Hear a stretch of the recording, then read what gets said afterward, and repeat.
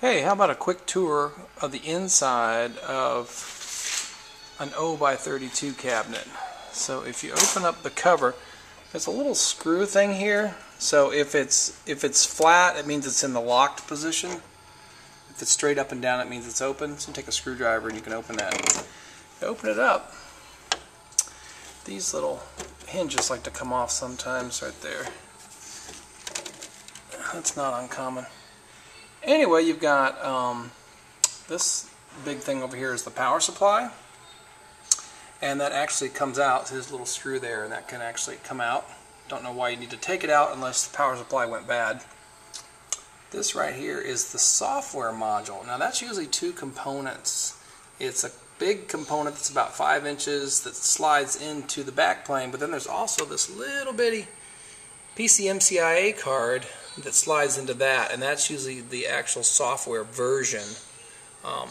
And none of that stuff should be changed while the system is on, okay? There's no hot swappable parts. To my knowledge, there's no hot swappable parts in the Nortel 0x32. So anything you do in terms of changing things out has to be done while the system is turned off. This little green light would give you a clue as to whether the power is on or not. This little skinny card right here in the middle is an expansion card. See, there's little fiber connectors that go to different expansion modules, like trunk modules or station modules. And then these two cards right here are called trunk cards. And each trunk card handles 4 analog CO lines. And then over here on the far right are the Amphenol tails. And the first Amphenol tail and the second Amphenol tail go out to station punchdown blocks. And then the third one goes to connect the analog CO lines, which would be handled by those trunk cards I just mentioned. In the bottom, it's just kind of an organization tray.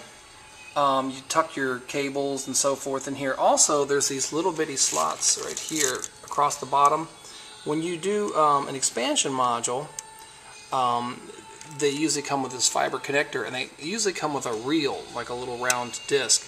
And the slack that you don't use from that fiber connector stores on that reel, and then that reel gets tucked inside these little slots right here. So again, this is the inside of an 0x32. There's no reason why you should be taking any cards in or out of this with the power turned on. That would not be good, and you would likely damage something. Okay, that's the 0x32.